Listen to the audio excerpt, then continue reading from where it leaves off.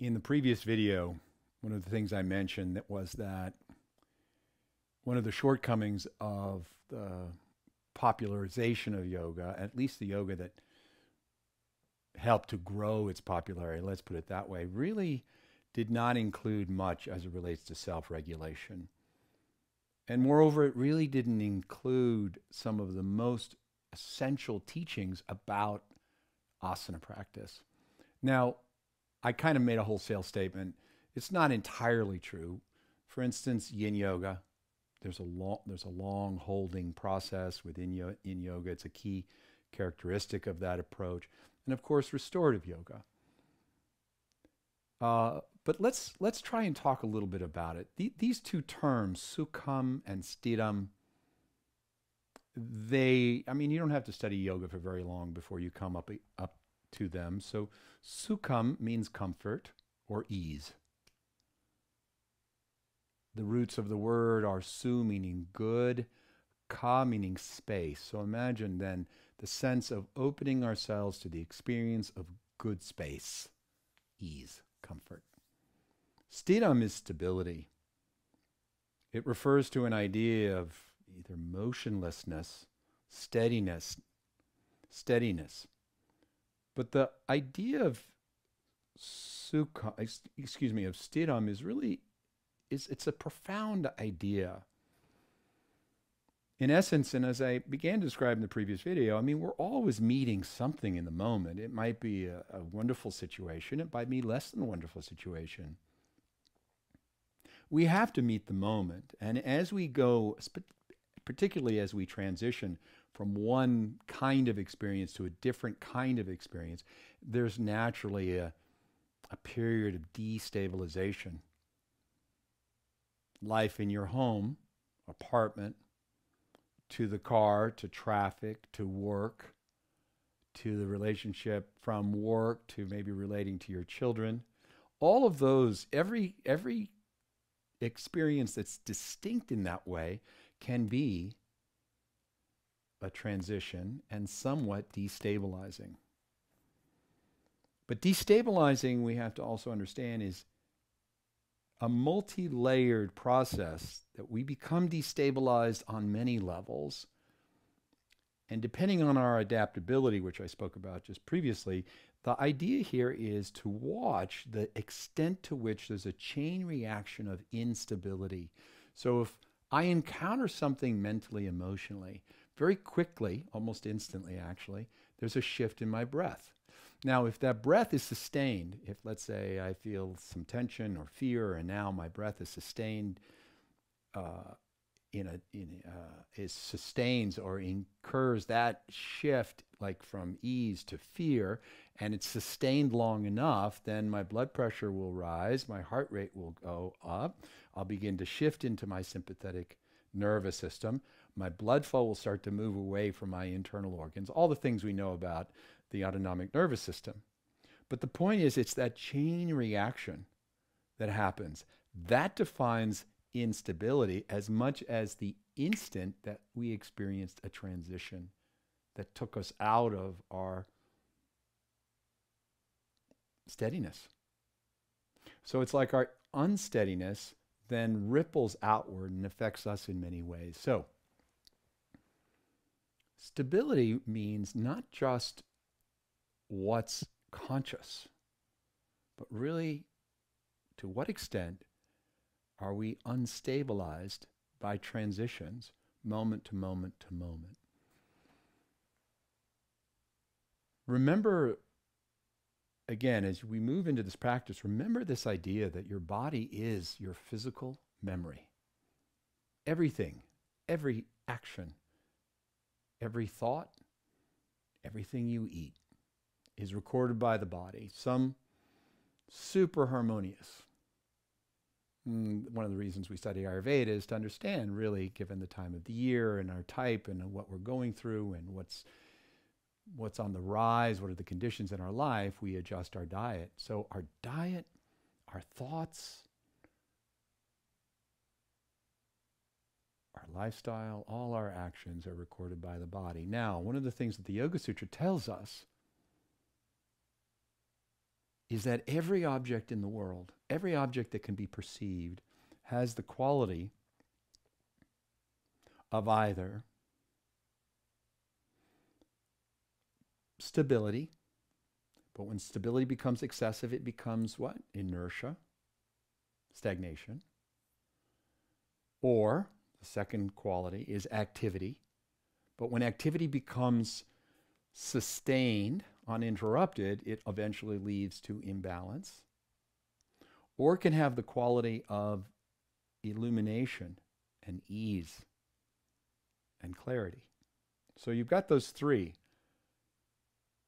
Stability, which leads to inertia, activity, which leads to imbalance, or the quality of ease, clarity, and illumination, understanding, right knowledge. Tamas, Rajas, Sattva. The three gunas literally mean that which, the word guna means that which binds us. Every object that we encounter in the world, every food we eat, every friend, every relationship, every movie, everything is impacting us. And remember, unless we're conscious, super conscious, there will be a destabilization such that there's a ripple effect of that guna into the body, into the mind, into the field of emotions. So now about this practice, maybe that's more than you thought I would talk about as we move into a semi-restorative / supportive practice. It's not a purely restorative practice because I'm actually making some of these poses that we'll do and the way that we'll do them, part of the aim of it is to actually be somewhat provocative. A purely restorative practice has no provocation in it. And I'll tell you why.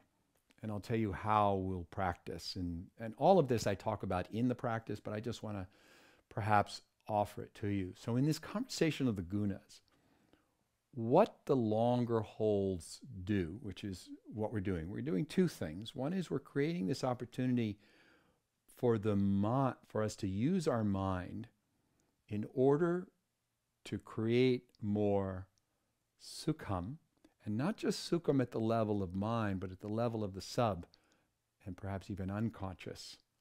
We want to create more sattva guna, more of that ease and freedom and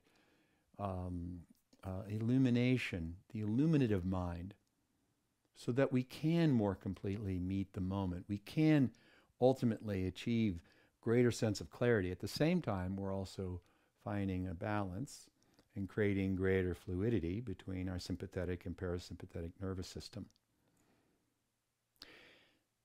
So the ripple effect of the gunas is such that I may well be holding inertia or stagnation in my lower back, hamstring.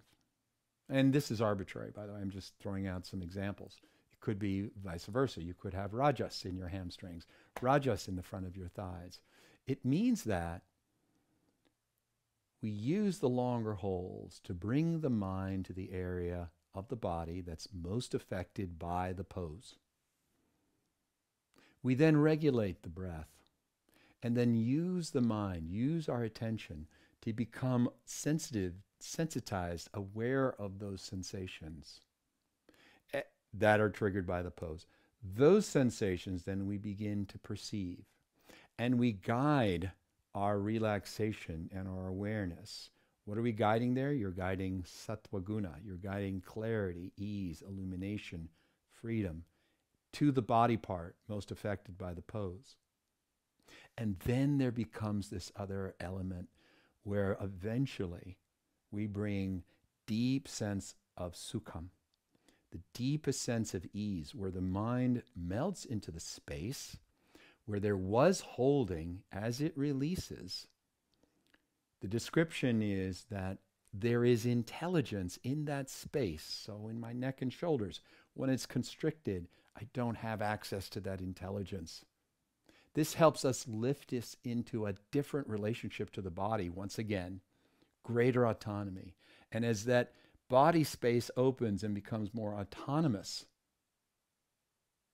it begins to shine with its own unique intelligence, enhancing intuition, sensitivity, clarity.